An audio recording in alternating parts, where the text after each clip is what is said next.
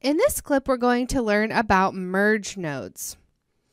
Okay, so to create a merge node, again, there's a couple ways I can do it. I can hover over my node graph area and hit the M key, or I can hit Tab and type in merge, or I can come over here to all of the different nodes I have access to and choose merge from this little menu that kind of looks like a stack right there.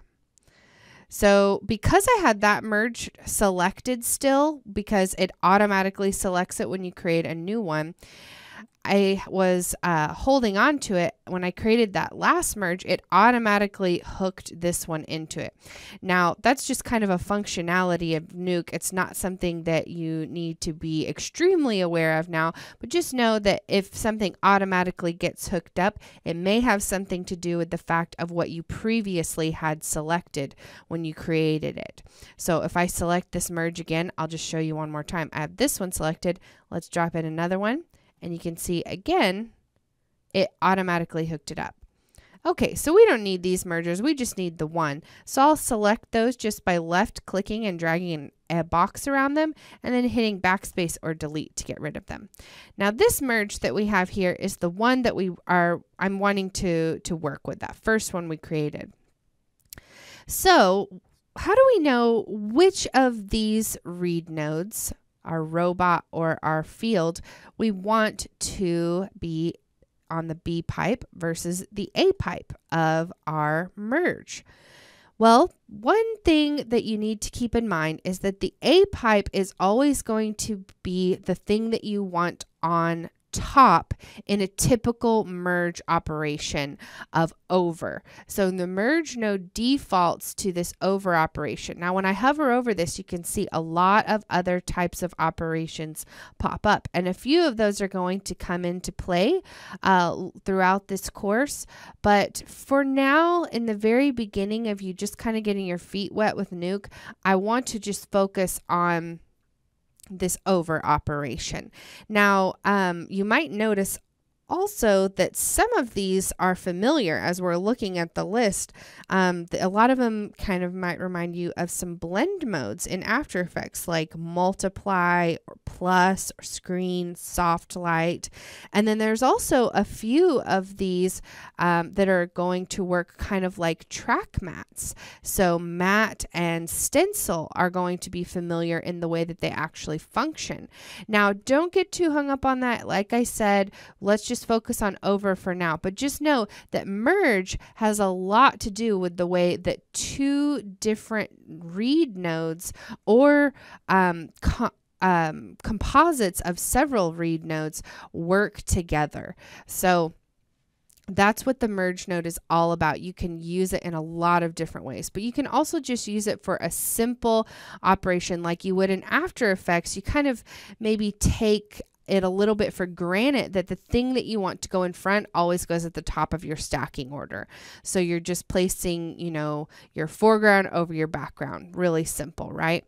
Well, Nuke isn't much more complicated than that. You simply take your foreground read node and plug it into the A. So foreground, the top first, goes with A. So I also like to set my node graph up like this, where my A is coming in from the left and my B pipe is always moving down.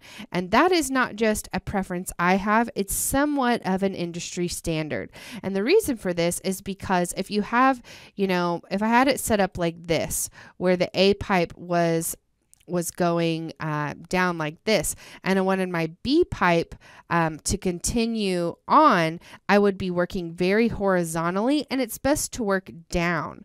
So B pipe needs to be kind of on top like this. Now that might be confusing if you're thinking of it as this kind of top-down structure, the way layers are organized in After Effects.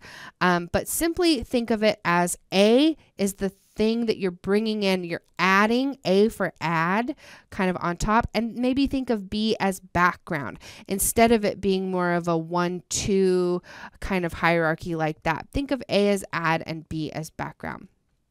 So let's go ahead and view our merge. So right now my viewer is set on this read node, and I can left click and drag that little arrow down to the merge node. And now we can see both of these images at the same time. Our merge node is putting them together, one on top of the other. Now, just to show you some other ways that we can work with this viewer, if I want to view different parts of this individually without the merge, I don't have to always left click and drag the arrow around.